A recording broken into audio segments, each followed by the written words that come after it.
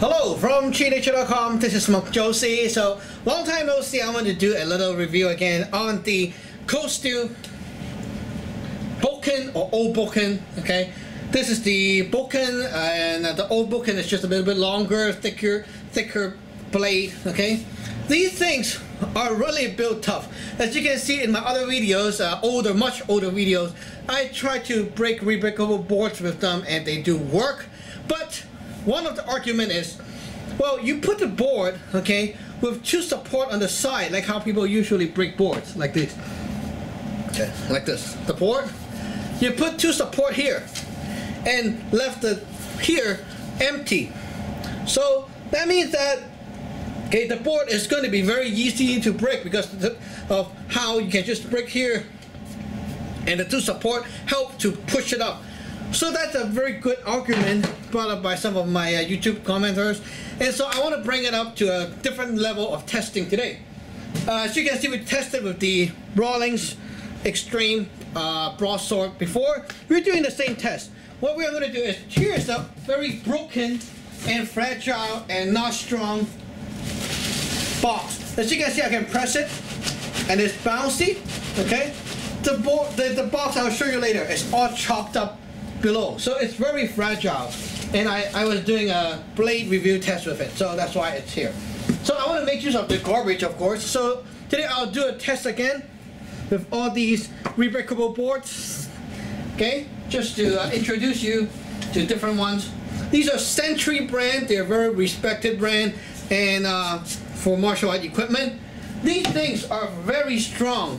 The rebreakable board, they have a standard of withstanding a certain amount of force to break.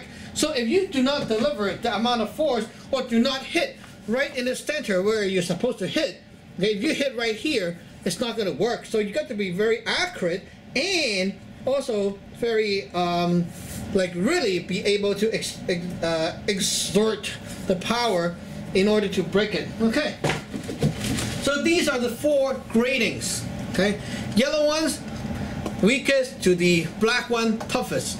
I'll explain as I go. Okay, first one, yellow. It requires 30 pounds to break. A kid can break it if you hold it like this.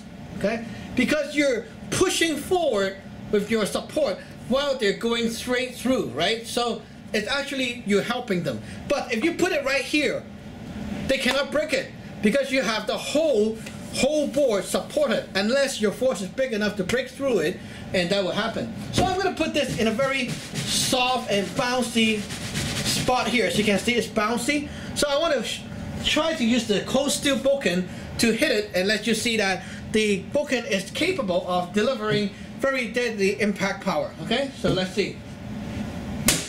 Good. I just did a light tap and it broke the yellow board. That's 30 pounds of force. The second one here is a blue board, requiring 90 to 100 pounds of force to break. And as you can see, we still have the label here. It's quite new. So put it here.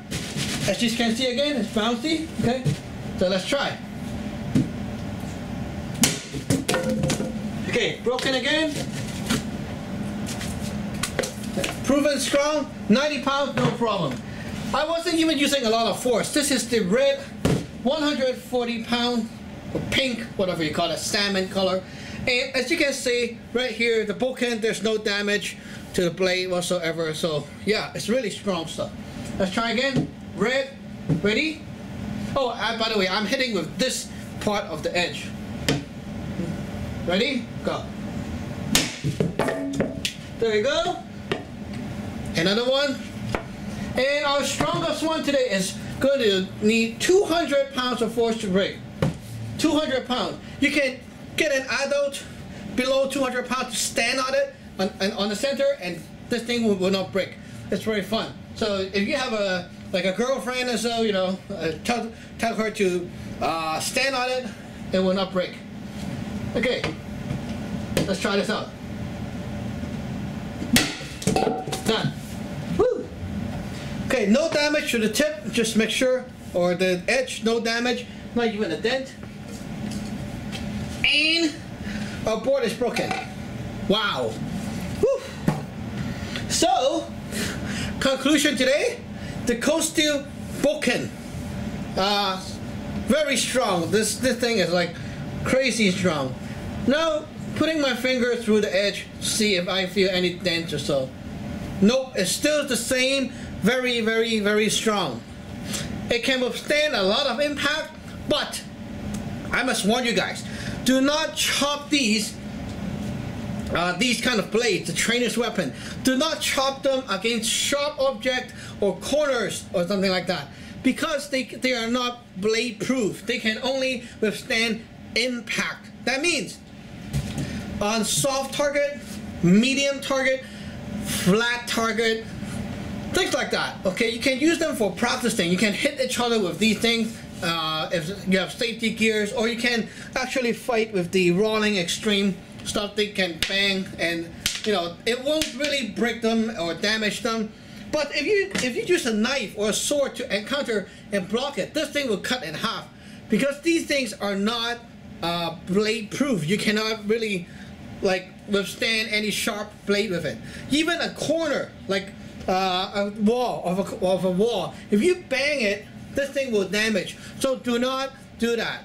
It's strong, but it can only be an impact weapon or a training weapon that you use properly. So yeah, they're proven strong. It won't break. Even you can put a lot of force on it and bang each other's sword with it. It won't break. But then if you use it to like fight with a real sword, it will break. So very nice. One of my favorite Cold Steel series, the trainer's weapon. I have a lot of them. I have their swordbreaker, gladius, machete, trainer. I have all their Japanese Bokken stuff and stuff like that. So really cool. I really like it. So again, thank you for watching. Remember to subscribe and like.